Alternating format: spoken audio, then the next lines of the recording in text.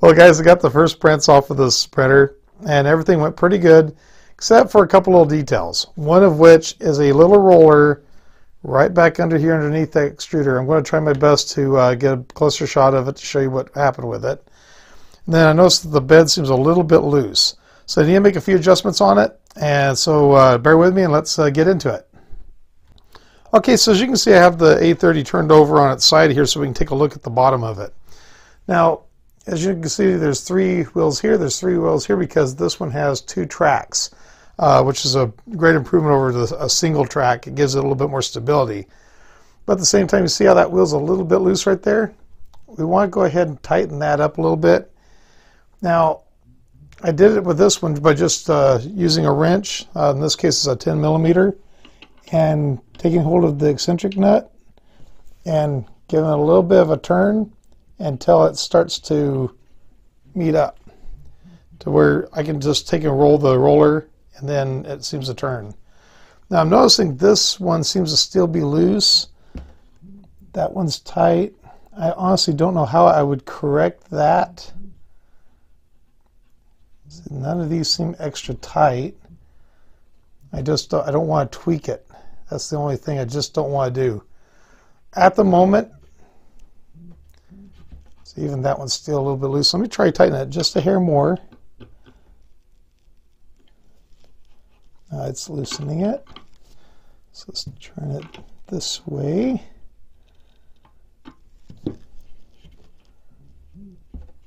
There we go. It's making more contact now. It's still, yeah, there we go. It's making contact. Check down there, make sure everything's moving. Everything's moving. I don't have it super tight. If you do it super tight, you stand a chance of messing the wheels up. That's still got a little bit of play right there, but compared to what it was, it's going to be fine. So now let me go ahead and turn it around and let's take a look at the extruder because that's where the real issue is. Okay, so if I take hold of the extruder and I move it, you'll notice that these 2 wheels are moving just fine. That one's not. There's a flat spot on that wheel. It goes so far and then it will lock up because of this flat spot right here. Now that could be several reasons. It could be the bearings bound up. I honestly don't know. Halfway through the tire print, I had to take and flip this wheel around because it froze up. It had created a groove in the wheel, so it wasn't traveling correctly, which caused the whole extruder to dip just a hair. And I want to say dip, I'm not talking a major dip, I'm talking maybe a 1/2 millimeter, but it's enough where it caused some inaccuracies in the print. So I want to go ahead and correct that. Now Geeetech has sent out some new wheels for it. They should be arriving soon. The only thing is I have a project I have to finish up by this coming weekend.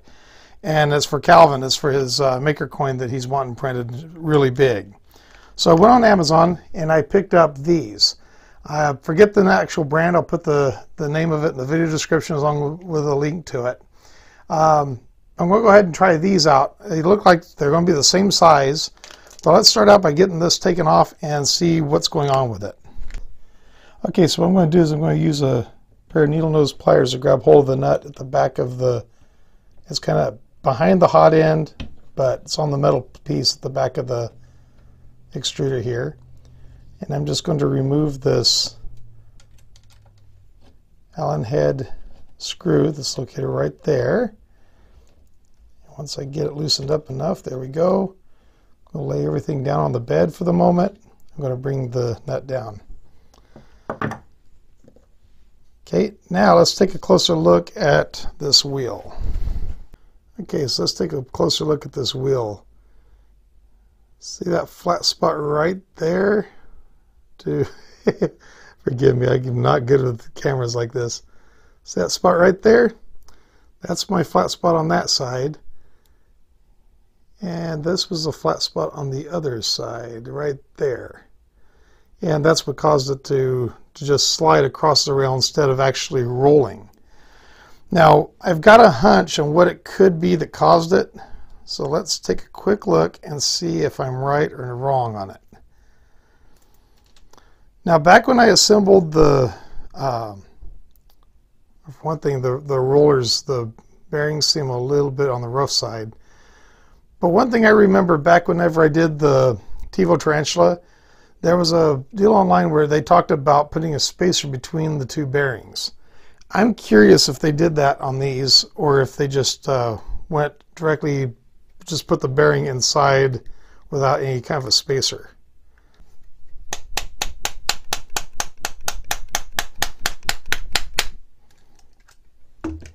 Okay, just pulled the bearing out. Now it looks like there is a washer inside there, so they did create a spacer. The only thing is the washer is actually a fairly wide washer, so it's kind of, I don't know if that would cause an issue as far as binding inside there. It looks like a pretty good sized washer compared to the race that's on the center of the bearing.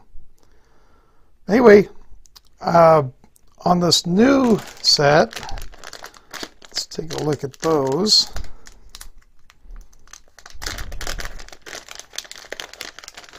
I can tell right away by looking through it. See that brass washer? It's a very thin washer that they put in them. So it's already pre-shimmed. That should work out. The bearings feel really smooth on this one. It doesn't seem to have the... you can't hear it with this microphone, I'm sure. This bearing right here has a... you can feel a roughness in it compared to this bearing. This bearing's smooth. This one has got a little bit of a grind to it. So that could have been what caused it. This one seems very smooth. So let's go ahead and give this a shot and see. The thing I want to just check to make sure it fits in the groove, which it does. So let's go ahead and just put it on there and just see how it works out. So that's going to be the screw with the washer. Then it's going to be the eccentric nut. And then it's a matter of getting this in there and putting it in place. So bear with me as I do that.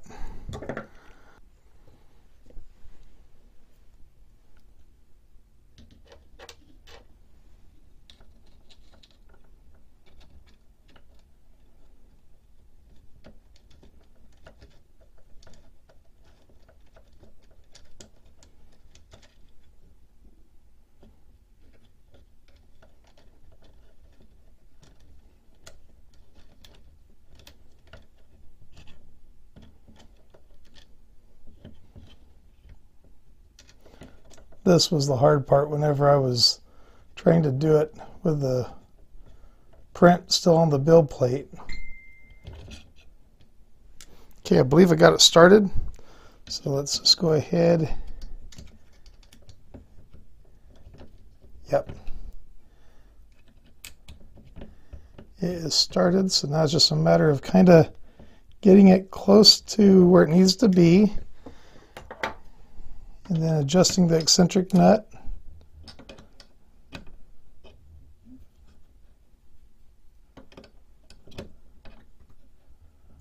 Let's try tightening it a little bit more, make sure everything's seated correctly.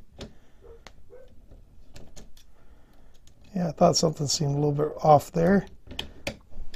But now, I don't think the eccentric nut was completely seated in its hole.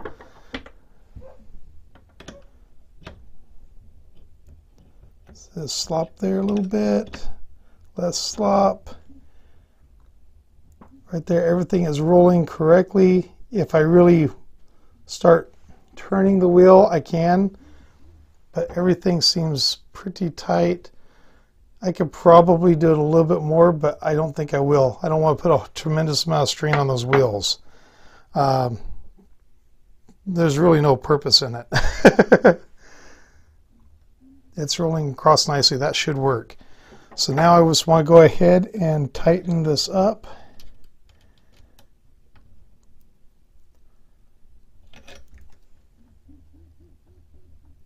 That feels good. Okay, so that's how I take care of that. Once again, I'll put a link to these in the video description. As I said before, Geeetech is sending out a set of wheels, so thank you very much, Geeetech, for taking care of me on that. But I need to get things going before this coming weekend. But thank you so much for watching, and I'll catch you in the next one.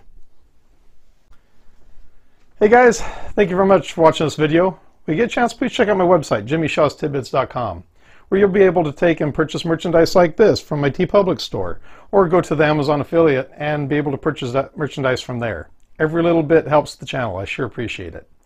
If you like this video, please give it a thumbs up. If you like the channel, please subscribe. You can do that by clicking on the link over here. If you'd like to support the channel, please check out my Patreon page over here. And if you like to watch my other videos, please give these a shot. I think you're going to like them. Oh yeah, you're going to love them. Have a great day and take care. Bye.